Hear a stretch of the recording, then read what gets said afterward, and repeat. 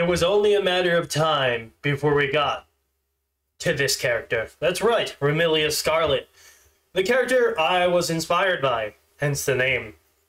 Now, Remilia is a unique character because she's from one of the most popular Touhou games, that being the first in the Windows franchise. She is the sister to arguably the most popular Touhou character in existence. And yet, she's arguably a little underrated compared to Flandre. Because, okay, hear me out. Remilia has been playable more than Flandre has been, that much is true.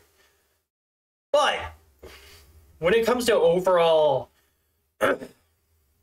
let's say, popularity, while she does have fans, and there are certainly people who like her, I'm myself included, she is not the one people think of when they think of Touhou. They think of Remi, they think of Flandre, hell, even Sane. But Remilia is just kind of like overshadowed by her sister, and ironically her maid. Her and Mei Ling and are just like, they get the short end of the stick, I guess, because even Patchouli tends to get more popularity than Remilia. Now, of course, there's the whole "Hey, Mister" meme, but no, that doesn't mean people know who Remilia is. They just mean that there's a cute girl in a meme. So it's like, it doesn't really add anything, right? But we're going to talk about whether or not Remilia's ability to manipulate fate is actually real. And the reason why I bring this up is because Flandre actually thinks to herself about Remilia, and she's like, you know, Remilia just like it's acting cool. So like, let's say something happens, Remilia is like, well, I meant for it to do that because I manipulated fate. And there are traits to her character canonically that makes her rather chunibyo. And if you don't know what a chunibyo is, it basically means someone who has an overactive imagination and like tends to hype themselves up and like grandiose. Think Megumin from Konosuba, if you know that anime, or Rika Takahashi, one of them from the anime literally named Chunibyo. So Remilia is one of those. It's actually on her TV Tropes profile, amusingly enough, because she has the grandiose gestures down.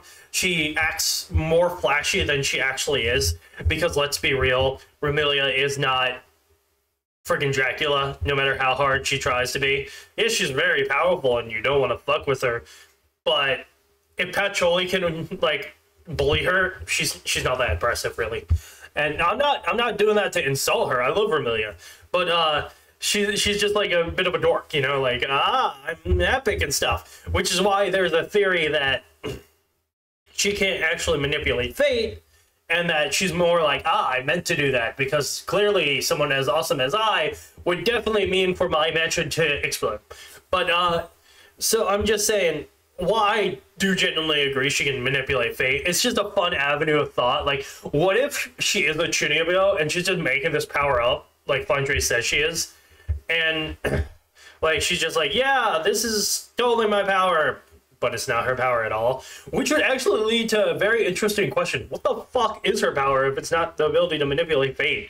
Could it be like imagination based, like what she imagines to happen actually happens? That'd actually make her power far more frightening if you think about it. Like, she's so in her own head that she's like, I believe I can manipulate fate, and so she can. Imagine, that's like one of the most OP powers in Gensokyo if that turns out to be true. But yeah, overall, Remilia deserves more love, and you guys should totally vote her to be higher than Flandre in the next poll I make, because if you don't, I'll show up, and you don't want to know what happens when I show up. But I digress. Yeah, that's all I gotta say about Remilia. If you have anything to add, feel free to add it in the comments. Until next time.